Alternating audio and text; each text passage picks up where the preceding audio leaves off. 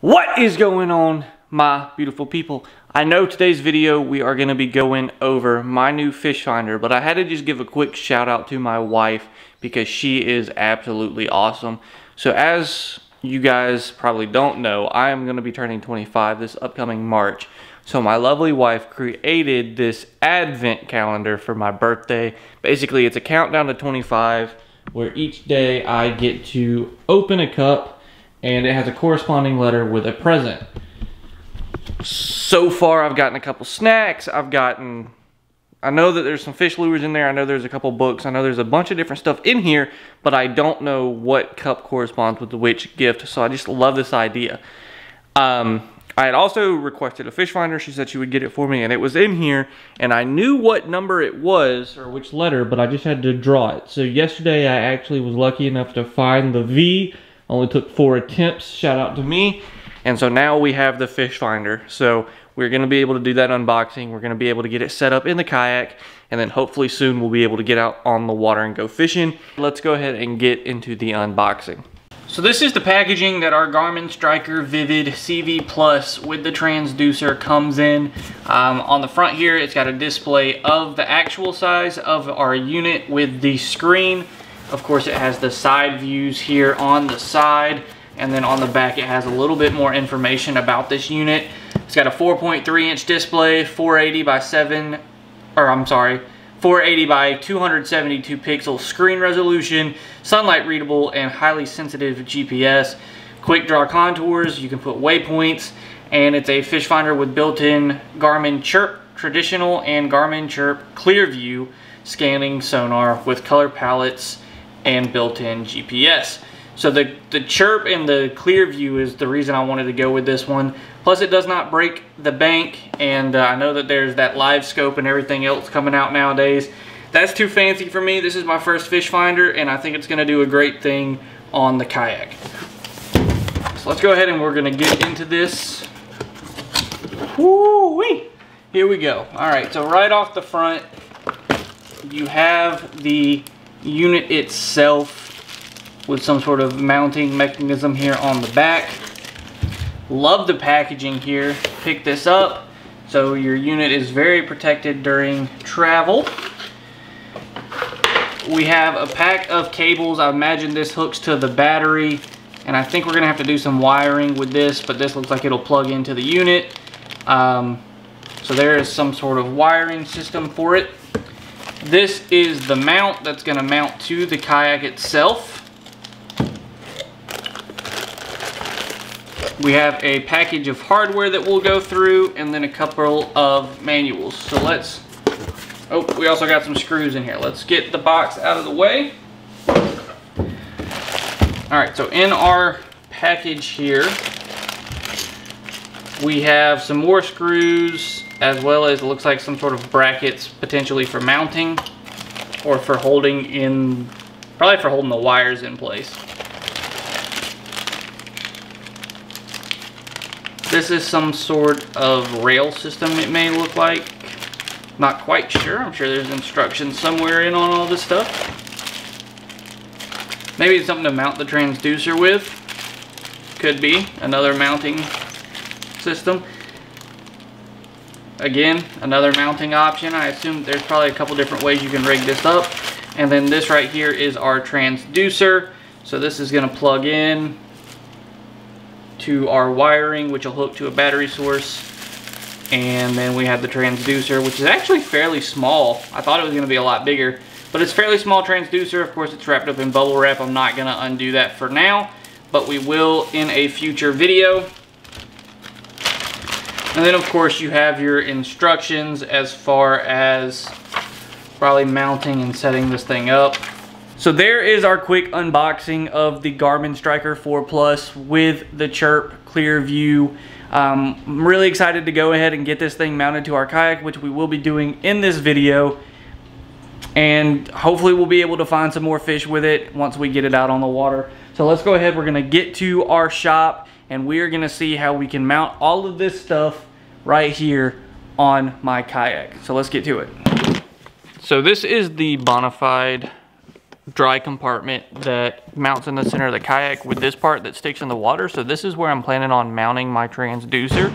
That way this will sit in the water, and then when I can move my boat or whatever, I can just take this out and I'll have the whole unit. I want to mount the fish finder on this part here. That way it'll sit on top and I'll be able to see it while I'm in my kayak, but it'll all stay in this storage container and I can take it in and out of my kayak. Also, I want to be able to, because I float down rivers and stuff, I want to be able to take the transducer on and off of the bottom of here. That way, if I am going down the river and there's a potential that, you know, it might get scraped by rocks or whatever, I can go ahead and take it off.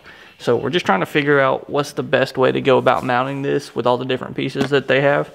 I'm going to use silicone screws and, you know, anything to make sure that I keep this thing as waterproof as possible. So let's get into it.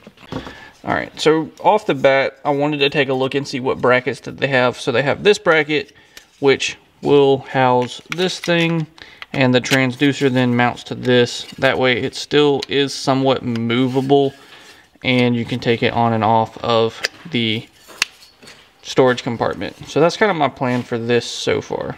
And then this is what the fish finder is gonna look like sitting on top. So that's the Striker 4 unit. I'm hopefully gonna have it sitting in there, and we'll be able to drill some holes in the top of this to have the wiring come out, and battery, transducer, everything's going to be mounted to this. So that's kind of my plan. And I don't know if I want this to sit further back or if I want it to sit a little closer. That way it's a little easier to see. I'll have to figure that out with how everything works inside of our compartment here. All right, so it looks like step number one is going to be to put this mount on our transducer. So we're going to go ahead and get it open.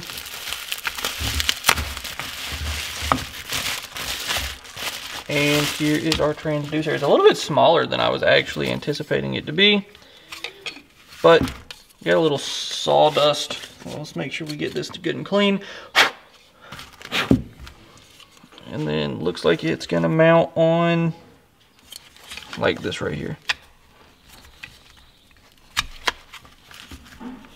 Perfect. Now we get a package of these little screws and star washers, and this is what it recommends that we use for this part. So as you can see, 5 screws, 5 washers, 5 holes. So we're going to go ahead and grab a screwdriver and get this all put together.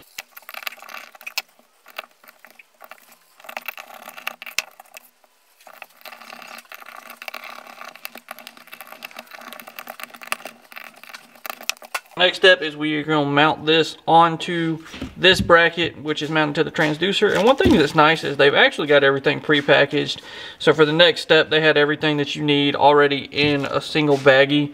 So it makes it pretty quick and easy to go ahead and just get this all connected. For time's sake, I decided to go with the rest of the video to do a little bit of me talking over the video that you're going to be seeing on screen.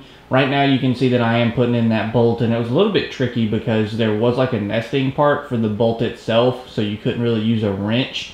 Here we're just marking the holes that we're going to drill to mount that bracket onto the bottom of the tripod, and then we're going to use silicone here, put it in the holes. That way everything is going to stay as waterproof as possible. You can also use like marine sealant or anything like that. We didn't have any of that on hand. We did have some silicone, and going back to the plumbing days, decided to go ahead and put that on there just to make sure that we didn't have any leaks.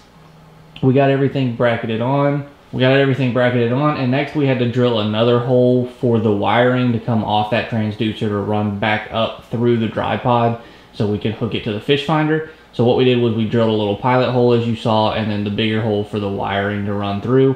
Next up, we just pulled all that wiring through the tripod itself, and we used some zip ties to kind of keep it all bunched together and everything like that. And then they had a little wiring cover, that way you could sit it over and make it not look super ugly. So we put some more silicone on the hole as well as that wire, and then we made sure to drill that bracket on place as well.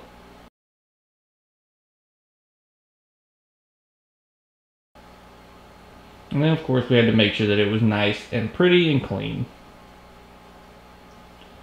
So next up we had to decide where we wanted to put the fish finder itself, and I was trying to decide whether I wanted it further up on the tripod or if I wanted it closer to me. Ultimately I chose to go with closer to me, so we're going to mark the holes, that way we could get those drilled in. We drilled in one small hole and siliconed it, put that bracket on top, and we went ahead and got it seated. That way we could find the location for our other 2 holes and made sure it was nice and level. and then we just drilled those 2 little pilot holes. And these had self-driving screws, but we still wanted to put just a small little pilot hole just to make sure. Got everything in line, and then we had to drill another hole for the wiring that's going to run back up through the transducer. So we had to put our battery cables as well as the transducer wire through there. And then we took some electrical tape and wrapped it around the 2 wires right here. That way there would be kind of like a stop. That way all the wires would, you know, sit where we wanted them to and not rotate around. Also, it was going to give a better seal on the top of the dry pod. That way water wasn't going to get in there. So we put that, and then we put, of course, some more silicone just to make sure that we were as waterproof as possible. So one thing is we do have to fix the wiring so we can hook it up to the battery, but other than that, we're just about done. Got some electrical tape and silicone on here to keep it from leaking. Got our extra wiring in here. Already got the battery. Fish finder is mounted, as well as this transducer. So overall, we are almost done here. Once we get this battery hooked up, we should be good to go. So not too hard of a process. Hopefully it'll all work and we'll be able to get it out on the water soon. So for the wiring itself, we decided to go with alligator clamps instead of a traditional kind of battery thing. And here's kind of where I show that. And we just can clip them onto the battery just like so, and then it'll work perfectly. Fortunately enough, at this point, I have been able to get the fish finder out on the water, and it works great. I love this setup, and I'm going to have a video soon to come of us testing it out on the water.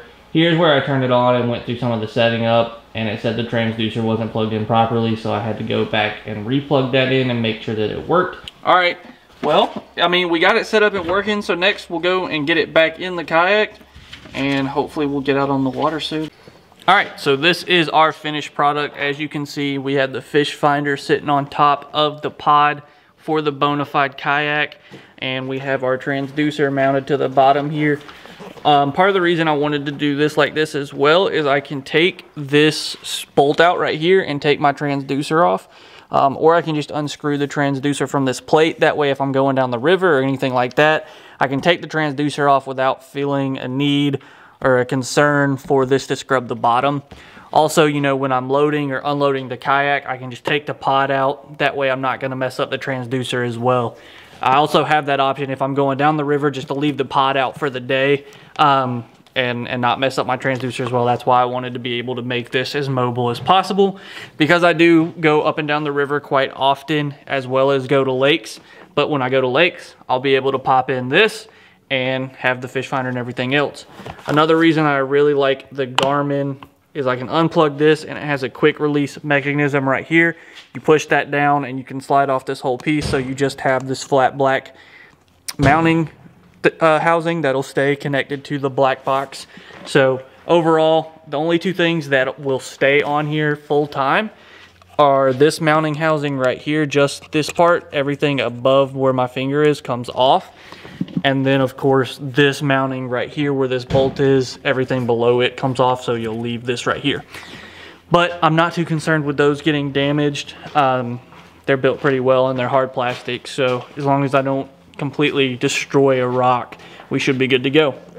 But that is my Garmin Striker 4 Plus clear view that is now mounted and ready to go fishing on my Bonafide ss127 water storage box.